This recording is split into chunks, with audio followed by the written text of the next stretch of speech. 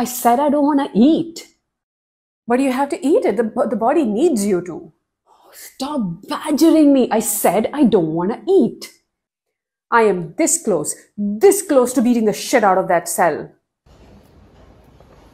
Great, now I have to take glucose to that monster again. Hey, hi. It's time for your glucose? Sure, I'll have some. Okay.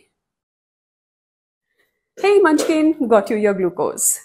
I don't want to eat. Oh dear Lord, it's back. I said I don't want it. What just happened? Last 2 days were so great. He was eating nicely. Well, the human did not exercise.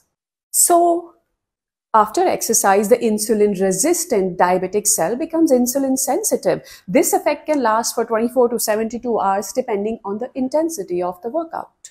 That is why diabetes exercise guidelines say do not miss more than 2 consecutive days of exercise. So help me out, exercise regularly, at least give it a try.